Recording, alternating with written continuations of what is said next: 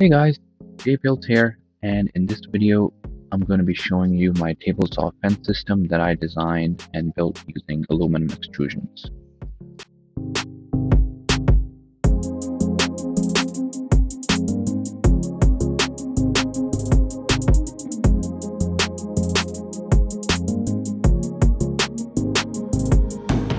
When I first got my Craftsman table saw, I was not happy with the original fence that it came with, and I didn't want to spend a ton of money for an aftermarket fence system.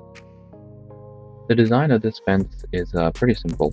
It has two handles, and locking them both down basically pulls the fence perfectly perpendicular to the front rail on the table saw. I've been able to get pretty good accuracy using this design, and I've also tested it multiple times.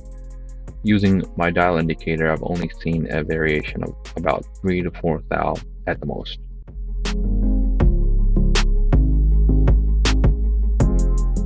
One highlight of this system is that I'm using these UHMW pads in the sliding mechanisms, which have really low friction and require no lubrication. So this lets me have pretty smooth movement across the front and back rails of the fence.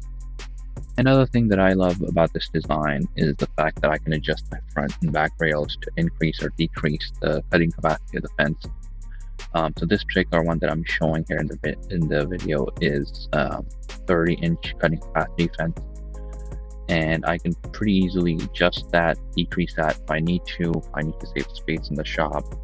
On the other hand, I can also replace the front rails with longer ones and get up to 50-inch capacity as well. If I have a setup where, say, I have a router table and I want to use the same fence for my table saw and the router, I can very easily get that 50-inch cutting capacity as well.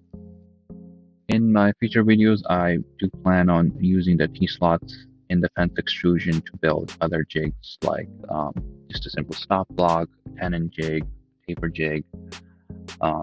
Having the T-slots in the fence gives me a lot of possibilities for designing different accessories for this. And overall, I am very pleased with this design.